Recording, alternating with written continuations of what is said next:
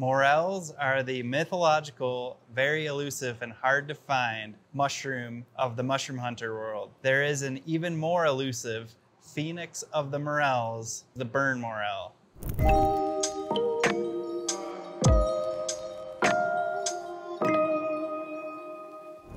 What's up, mushroom fam? It's Gary with Fresh from the Farm Fungi.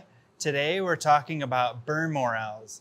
And if you're interested in purchasing some freeze-dried morels, check out our Etsy shop, Fresh Fungi.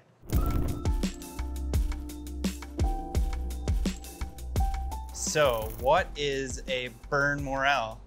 Also known as Morchella conica. So a burn morel is an ascomyces, which is a mushroom that first appears after a wildfire. It has a very unique role in the ecosystem because it's generally one of the first organisms to appear after a burn.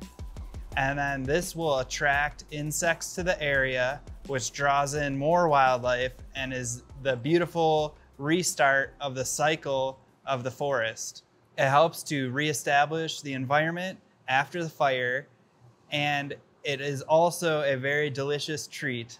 So burn morels can be found across North America, where there's been previous fires for the past few years. So after a fire happens, you can find them around the perimeter of the growth and the burned areas, and usually they emerge from underneath the soil after a heavy rainfall. Over time, they will slowly diminish because of the vegetation that will regrow, which I believe is one of the cool aspects of the burn morel mushroom.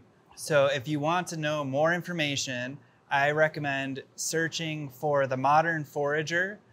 So Trent Blizzard is a great mycologist.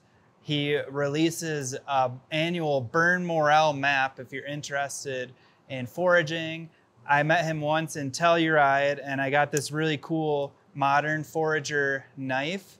He's very knowledgeable and will help you if you're interested in finding these mushrooms for yourself. So once again, if you're interested in trying out some morel mushrooms, we have some freeze-dried while supplies last on our Etsy, and good luck hunting out there if you're in search of these mythological beings.